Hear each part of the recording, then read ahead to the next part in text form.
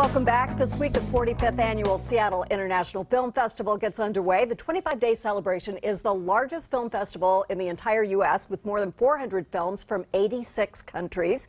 Here with highlights is SIFFs Artistic Director Beth Barrett. It's great to see you again. It's lovely to see you as well. So let's talk about opening night and Sword of Trust. Oh, we're so excited to be opening the festival with Lynn Shelton's Sword of Trust. Love her so much. So wonderful. And she's bringing Mark Maron with her, which is really exciting. It's a great story about potential alternate facts but emotional truths, and we're excited. She's the first filmmaker to open the festival twice, and that's such a celebration of women filmmakers, especially in comedy. We're excited about that, and Lynn will be here on New Day on Thursday. Oh, fantastic. Okay, so let's talk about the film The Wild, which is a local film. Yes, it's Mark Titus's follow-up to The Breach, and it's all about protecting what you love, and what he loves is salmon, and protecting it up in Bristol Bay, Alaska from the Pebble Mine. The mining operation. Look at that cinematography. I know, it's really amazing. Is that drone stuff? Is that how he shoots this? Drones and underwater cameras, and it's just beautiful. And the whole feeling of protecting not just the salmon, but also the people around it, and the culture, and the environment, and the way of life. That is so gorgeous. You could watch that without the sound. Absolutely. And still find that really entertaining. Okay, so there's a Regina Hall tribute. Regina Hall, she's such a great character actress. For almost 30 years, she's been in films, starting with The Best Man and the Scary Movie franchise, and then in the past 5 or 6 years has really turned a little bit more toward the dramatic side, keeping her comedy roots, but with The Hate U Give and her award-winning performance in Support the Girls. And we're so thrilled to have her here. That is really cool. She'll enjoy that, and everybody will love her. Yes. Another film, We Are the Radical Monarchs. What is that about? Terrific film about a group of young girls who form essentially an alternate Girl Scout troop that focuses on racial equity and social justice, as well as learning community works and how to work within your political system. And these young women are so amazing, and they're really going to be poised to be the next generation of leaders. And we're really thrilled. On the June 1st screening, we'll have one of the Radical Monarchs here in Seattle with us. That's so helpful. Exciting. It gives you hope for the future, right? Absolutely. When you see some of these young ones. Fashion Fridays at 4 p.m. at Pacific Place. Jean-Paul Gaultier, Freak and Chic. What is this all about? It's Jean-Paul Gaultier. Really looking at how he puts together a show and just all of his amazing costumery. We're thrilled to have this whole series going on throughout all 4 Fridays of the festival. So this is one. There's a celebration. A celebration which is Yves Saint Laurent and his final runway show. And this film has been shelved for almost 20 years and hasn't been seen. Really? Very rarely. There's some power dynamics in it that the people involved were not comfortable showing quite yet, but they've since passed on, and so now we are getting to see that late 90s, those amazing supermodels, Linda Evangelista and Naomi Campbell in their prime, and Yves Saint Laurent putting together his show around them. So that sounds like drama on the stage and off the stage. All over. Okay, so the third one is Timeless Beauty. This is such a special film because it looks at models that are non-traditional, over 50, male models, and how we can work within the world and walk within the world in our own beauty, and really celebrating that. I love this film. It's the North American premiere.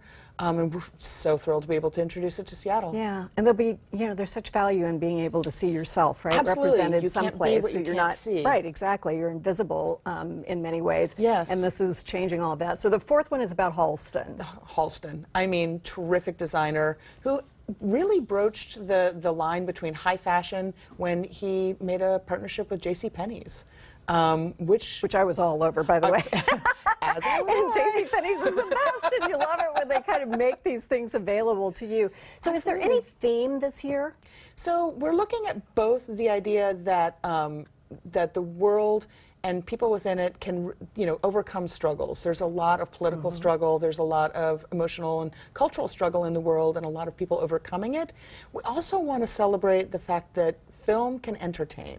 And we have a great focus on female directors, especially working in comedy. All three of our gala films, Late Night, Nisha Ganatra, and our closing night, Lilu Wang's The Farewell, are women directing comedies, some of the biggest comedies that you'll see this summer. That's awesome. So it's really exciting. A lot of us don't realize, I mean, we've just said it, but a lot of people don't realize that SIFF is the biggest film festival in the United States. And we sort of think, well, it's regional, it's local, it's named Seattle, but it's also named international. Tell me a little bit about the process of growing this so that it does touch on things that are so important from all these different countries. Absolutely. So we have a whole team of programmers, so 35 of us, and we sort through about 5,000 films to come down to that 414. Yes.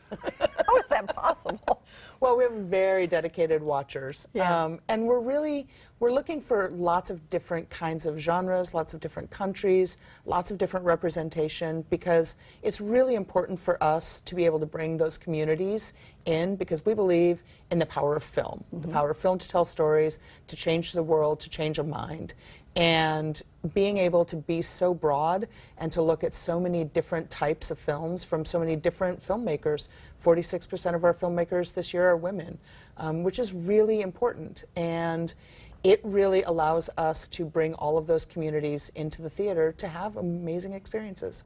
We want new people to come to the festival as well, right? Not just the people who are already film buffs, but for people to understand that this isn't, you know, super high art or terribly avant-garde all the time. You'll understand it, you'll enjoy it, you know, even if you're me. So what are some of the more unusual things that you've got? So we have a really terrific film called Yesterday, which is going to come out in the summer, starring a musician that wakes up and realizes he's the only one that remembers any of the Beatles songs. What? So he's suddenly the most famous musician most famous musician in the world. Wow. Very funny film from Danny Boyle, Danny Boyle's new film. And remind us what he's done. He's done Trainspotting in the past. Yes. And a number of really amazing And big Slumdog films. Millionaire. Slumdog Millionaire. And then also on closing weekend we have Jim Jarmusch's new film, The Dead Don't Die, starring Bill Murray, Adam Driver, and Chloe Sevigny as zombie hunters in a small town. Fun. Very funny, very dry. Oh my so gosh. there's those kinds of things, those sort of bigger films. Blinded by the Light, Gurinder Chadha's big hit out of Sundance. About a 1980s Pakistani boy living in Thatcher's Britain who discovers the music of Bruce Springsteen. Wow. So some really big films that are comedies in a lot of ways that are really accessible. And going to SIFF is as easy as going to any movie. You just go on our website, siff.net, buy a ticket, or you can go to the theater and buy a ticket and then go see the film. Right, no big deal. You don't have to buy a membership or any of these kinds of things. You just go to the movies. You just go to the movies. That's awesome. Beth, thank you very much. Mark. It sounds so fun. The Seattle International Film Festival opens this Thursday. It runs through June 9th. And today, we have a pair of tickets for 5 viewers to see a film of their choice. To enter to win, just go to New Day's Facebook page and look for the pinned post at the very top. Answer in the comments below that very post, and you'll be entered. And then we'll announce winners very soon. Good luck.